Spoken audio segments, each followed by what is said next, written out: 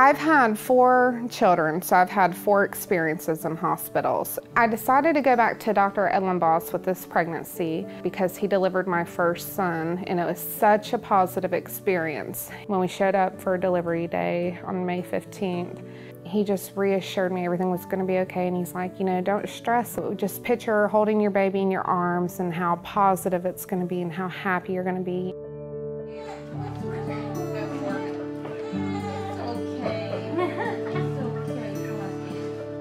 The pediatrician, she held her over the curtain so I could see her. And I said, oh my gosh, she's so big. And then my husband looked at me and said, she's 13 pounds, 5 ounces, Chrissy. I said, oh my goodness, are you serious?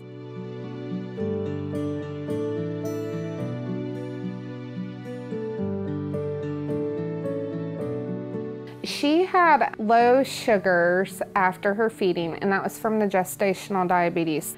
They had to monitor her there for a couple days in the NICU, and they were very, very, very good about updating me and keeping me informed on what was going on with her. The nurses from the labor and delivery unit were constantly wheeling me over there when my husband wasn't able to. Carleigh's nurse, who was in the NICU, is Katie Davis here, and she requested to take care of my baby every day, and it was just knowing that my baby was being held or being changed all the time and being fed, and anytime I showed up to the NICU, she wasn't crying. Beautiful. Oh my goodness. Just watching her grow. Wow. Even though it's scary when your baby's in the NICU, I just had this comfort that she was okay. And the pediatrician, she was there every morning. Every time they did updates on her, she was right in my room. I didn't have to wait, oh, when is the doctor going to tell me what's going on? It was just very reassuring. It was just such a good experience. I was just so happy. This hospital took such good care of me.